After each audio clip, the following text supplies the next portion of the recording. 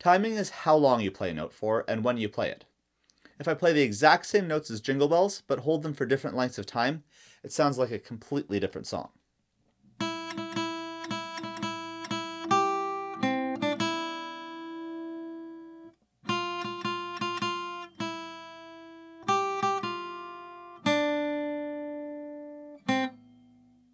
So timing is almost as important as the notes you're hitting. To help out with timing, it's useful to tap your foot in a constant, steady pace.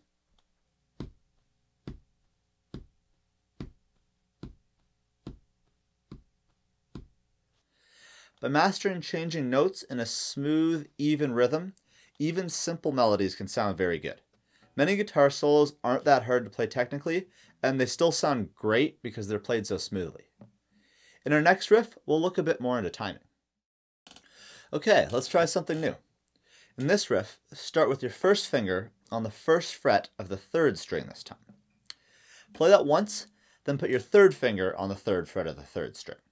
You'll play that twice, then go back to the first fret. Listen to me, then try it out. This time though, we're going to tap our foot in a constant, even rhythm and play the note every time we tap our foot.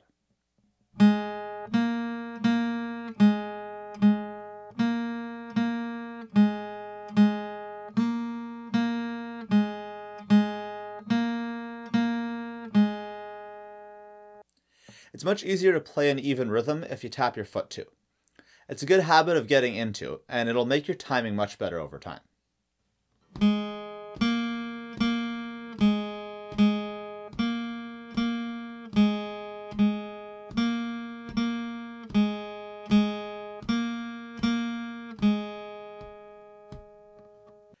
To make tapping easier to keep track of, it's useful to count along.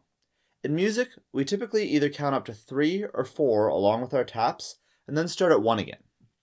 In the exercises from here on, I'm going to count you in with either a 1, 2, 3, or a 1, 2, 3, 4, and that will tell you how you can count along to the exercise.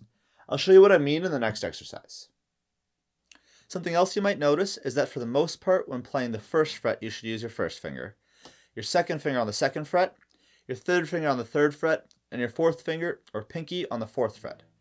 This is the same for all strings. Now let's try another riff. Just like the last exercise, you're going to continue tapping your foot, playing one note each tap. This time, start on the first fret of the third string with your first finger, then move to the first fret of the second string with your first finger, and play that twice. Then move back to the first fret on the third string. 1, 2, 3, 4.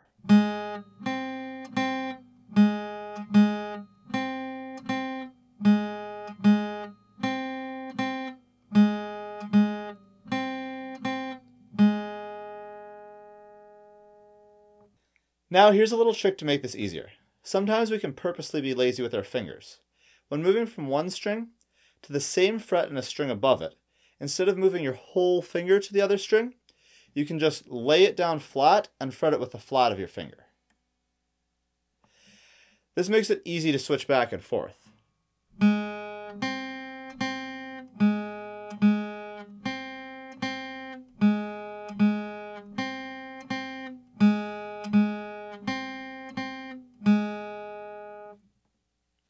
Most of the time you want to play with a curled finger on your fingertip, but I'm giving you permission this time to be lazy. Try that riff out with a new technique and move on once you can play that.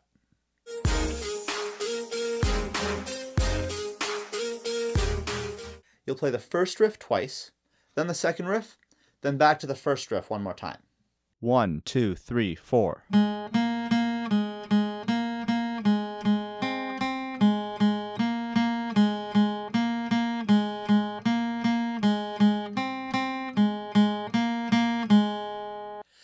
And there we have it.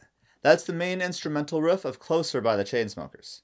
It's played on a synthesizer in that song, but we can easily play the same riff on guitar because the notes are the same between instruments.